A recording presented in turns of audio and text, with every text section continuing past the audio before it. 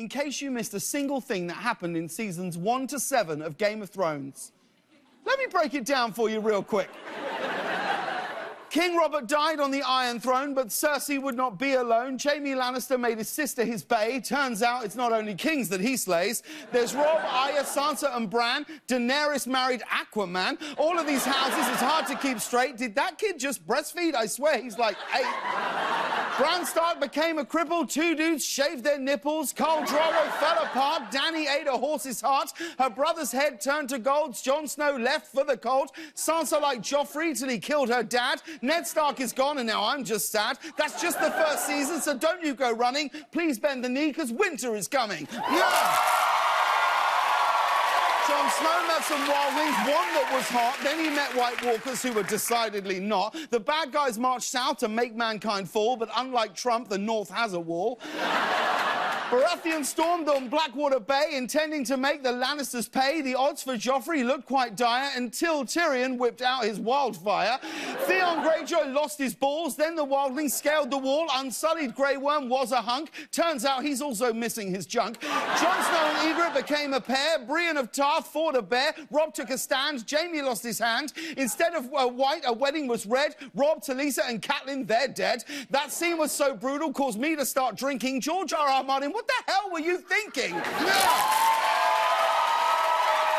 Joffrey was poisoned after taking a gulp. The mountain squashed Viper's head to a pulp. Tyrion's dad stole his chick, so he killed them both, then joined up with Khaleesi for personal growth. Cersei flexed her power, played too many games, got captured and forced on a long walk of shame. Jon Snow got promoted, which made us all cheer, and Stannis won't win Father of the Year.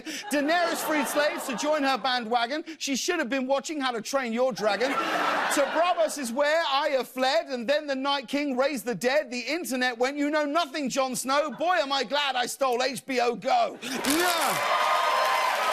The Battle of Bastards really made me sweat. Then Sansa fed Ramsay to his own pet. Melisandre brought Jon Snow back from the dead. Turns out she's not as young as she once said. Bran saw the future and also went blind. There were lots of White Walkers. No, not those kind.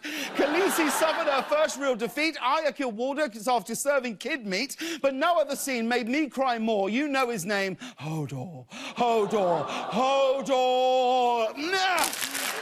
Arya and Sansa finally reunited. They sang in a car. We were all so excited. Bran became the three-eyed raven, punished Littlefinger for misbehaving. The Starks may actually get what they want. Jon Snow accidentally had sex with his aunt. Yoren wants to be Cersei's new beau. And let's not forget about this cameo. Jorah got grey, scaly skin. Tormund wore a giant grin. There were 3 mighty dragons, not 1 or 2, but then the Night King turned one of them blue. The wall came down with an icy blast. At least we saw Jon Snow's ass. For fans of the show, the haze is starting to clear. In just 4 more days, winter is here. No! And that's Game of Thrones. Now you're in the loop. Now, I should tell you,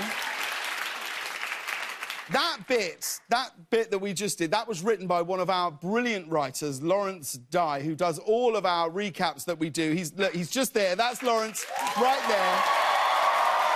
Whenever we break it down for you, it's Lawrence that writes them.